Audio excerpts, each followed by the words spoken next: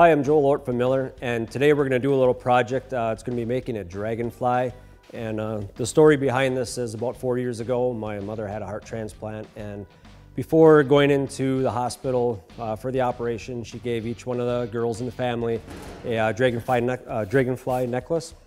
And so the anniversary for that is coming up, and I'd like to make her a nice piece of yard art to put out at her and my dad's house for them to look at, to remember that day that she was, you know, reborn and got a new life again. So with me today, I have Josh Welton from Round Dog Welding. He's a good friend of mine, and he's going to help us out with the project. And Josh, you can, if you want, you can describe what we got going here. No, I'm excited because that's, I think the best art has some kind of story behind it, and that's really an incredible story. Yeah, we kind of, he showed me some pictures of, you know, for inspiration for what we're going for. And it's, you know, basically, a Dragonfly design. And so we took, earlier we drew out these wings. So this is going to be the front wing and this is going to be the back wing. What we're going to do is we're going to use the Spectrum 375 plasma cutter to cut the wings out, and then we're going to flip them and trace them so we have symmetry. So we have the same set on each side. So once we do that, we're going to cut out a length for the body, some length for the tail, and then we're going to cut some holes in for design aspects, and possibly add some copper or stainless steel for contrast. If that's not something that we even get to, that's something that you can do. Keep in mind that you know, art is personal. Like, I mean, that, just think about that story. That's a really, you know, really cool story. And so when you're creating, you want to put some of yourself in what you're creating. So kind of take this for, hey, you know, that's kind of the steps I can do to make it, and then make it your own.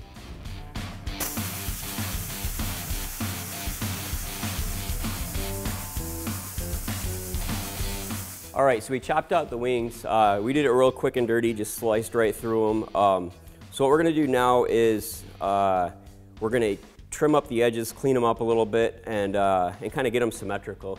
It's something that I do with, actually when I'm doing my automobile sculptures. If I want both sides to stay the same, I'll trim out a left and a right piece. Then I'll actually clamp them up with vice grips when I do the final sanding, and then it'll give you a fairly similar outline silhouette, what have you. So what I'm going to do first, I'm going to quick go over and get the bumps off the edges, and then I'm going to clamp them up with vice grips, and then clean them up with the flat disc.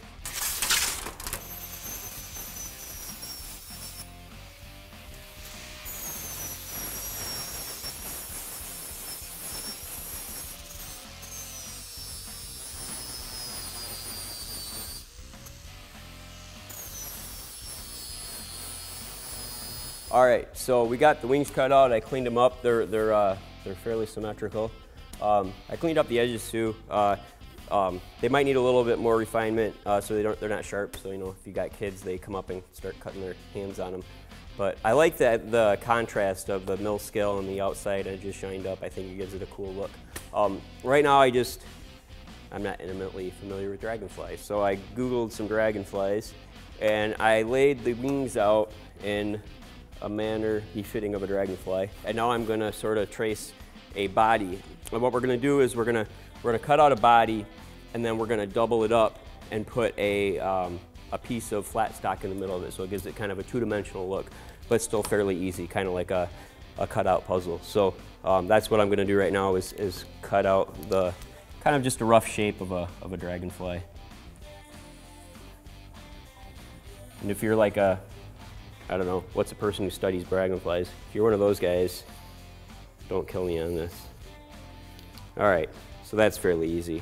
So what I'm gonna do now is move these out of the way and just finish this. I guess that's a pretty simple shape. I could have done that without going to Google, but here it is. We're gonna cut this out, and then we're gonna trace it, and then the next piece that we cut is just gonna be slightly smaller, so it just gives it a little bit of three-dimensionality.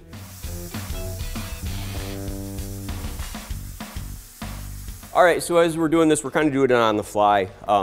Fly, get it? Dragonfly. I'm here all week. Anyways, we're gonna cut this rod diameter to length. We've got a top piece of the body, a bottom piece of the body. The wings are going to go in between, and then we're going to have two tail sections. We'll probably cut a piece like maybe 6 inches long and a piece like 4 inches long, and that's going to be the tail. And then we'll kind of curve it a little bit just to give it a little bit of style. And then this is going to be the antennas of the Dragonfly. So they're just going to kind of come out at the head at an angle a little bit. So what I'm going to do right now is I'm going to just trace out two little quick tail sections. And this is all, I mean, if you want to spend time laying it out, that's up to you.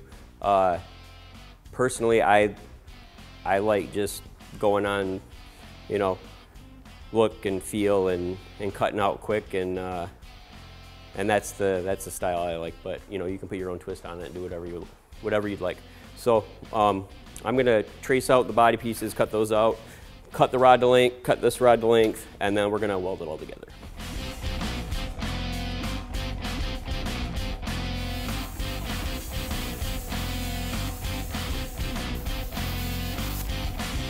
So what I'm going to do now is I'm going to lay out a couple of holes, just kind of to give it the illusion of the lattice work that's in a Dragonfly's wings. So what we're going to do is, what I'm going to do is lay out these holes with marker. I'm just going to cut out some, or draw out some random designs, cut them out, and then we're going to take copper and TIG braze it to the back side. So when you're looking through it, it gives it some dimensionality, plus it gives it that contrast of copper to mild steel. So we're gonna use the Multimatic 215, which is rad because we can do both Mig welding and TIG welding with it. So we're gonna use that to Mig weld the body, and we're gonna use it to TIG weld or TIG braze the copper to the mild steel. So I have it sitting up on the angle iron. I often use this as a standoff on my table at home, so I can plasma cut, so I can lean on my table. I don't have to cut over and overhang.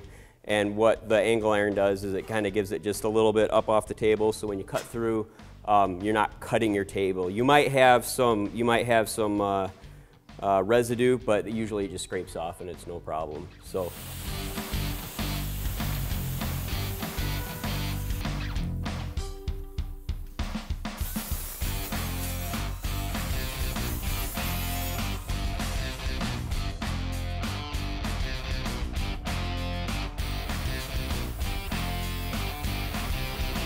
All right, so we got this laid out, cut out, we're ready to rock and roll. I'm gonna start by doing all the MIG welding that we need to do. Kind of doing it upside down to start, because this is gonna be the top piece, but it's gonna be easier to weld the narrow piece once this is welded. That'll all make sense when we start putting it together. So I'm gonna take this rod, which kind of spans the length of the Dragonfly, and I'm gonna just do some stitch welds to this. To start, then we will do the wings, and then this, which is the bottom, will cover the wings, and then these will be the last two pieces, the body, the tail, to go on. Actually, this will go on in here too, somewhere, the little antenna feelers. And then once we're done with that, we're gonna switch the Multimatic 215 from MIG over to TIG, and we're gonna braze copper to back up these cutouts, which will give us some really cool contrast on this thing. And it's pretty big, so you know, you're driving by on the road and you look to the rock garden and bam, there's a Dragonfly. It'll look cool, especially letting it weather. I think it's gonna be neat. So I'm gonna get started doing some short arc on this.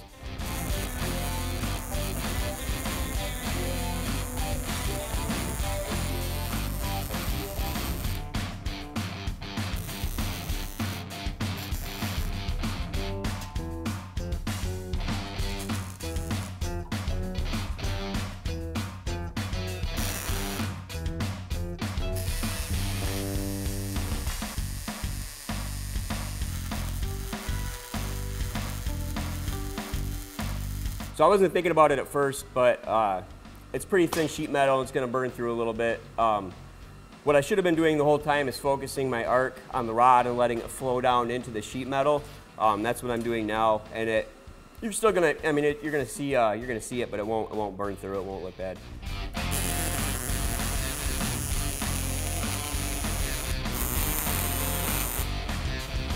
Okay, so this is the back side of the Dragonfly. And I'm gonna weld one side first, and then I'm gonna use clamps to draw the other side over and weld that. So that is how this is gonna go together before we start on the copper.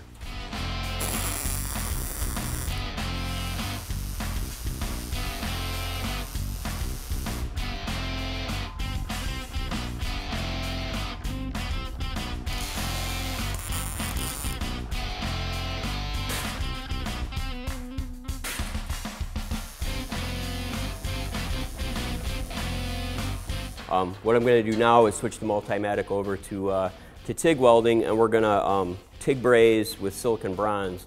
We're going to put some copper on the back side. This is the back side of these openings, and then when you flip it over, you'll see the copper color coming through, and it'll look really slick.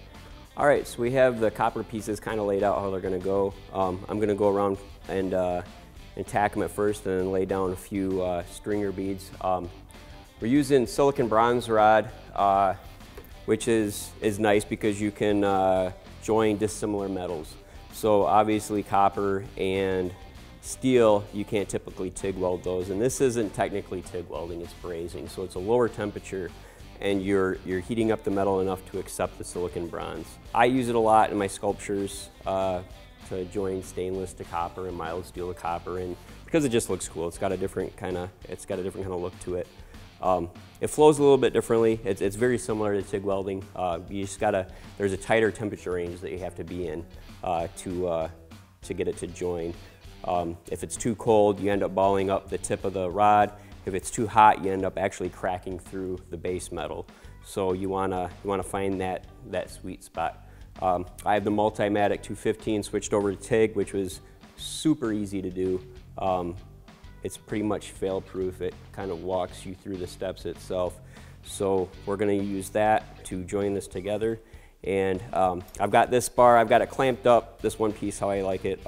These clamps with the flat spots are nice because you don't leave indentations in the copper. And then I just used a piece of bar here to kind of span it and flatten it. And I'll get it tacked up. And copper moves around so much that you're going to kind of have to beat it down and clamp it down continuously as you go around it. But that's what we're gonna start at right now.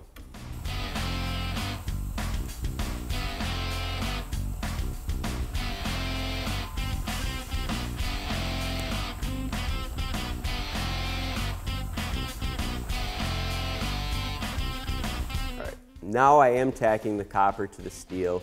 I'll run a few small beads as well. It takes a while to get it tacked down though, because copper is fun to braze, especially something this thin. It always wants to lift up from the material. We didn't do a lot of overlap, so there's not a lot of space for the heat to go. So I'm moving around and tacking it and hammering it down and clamping it down as I go. This clamp is actually sandwiched. There's another piece of metal behind it so that it kind of just pushes the copper together into the steel. But I'm going to go around this piece and keep tacking it, and then run a few beads too to keep it in place.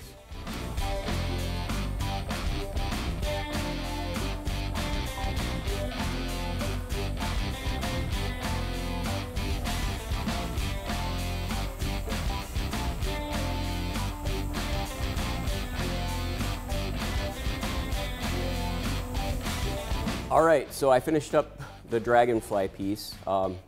It's a little outside of what I do, but it's a cool story behind it. I'm glad I was able to do it for Joel. It was a lot of fun using the Multimatic. It's cool because I was able to Mig weld the body and then switch over to TIG, which took like 5 seconds, and do the electric brazing for the copper. I think it turned out cool, a lot of neat contrast in the piece, and yeah, happy with how it turned out. Yeah, I can't even say enough. I think it's absolutely beautiful. Josh did a great job. In the beginning, we're questioning putting the copper under the wings. It was a little more work, but it turned out absolutely beautiful. I cannot wait to bring this over to my mother's house and surprise her. I know she's gonna love it. So Josh, thank you very much. No problem, man. Appreciate it. I had a good time. For more about what I do, visit browndogwelding.com. and you see some of the work I typically do. And for more on the machines, visit millerwelds.com.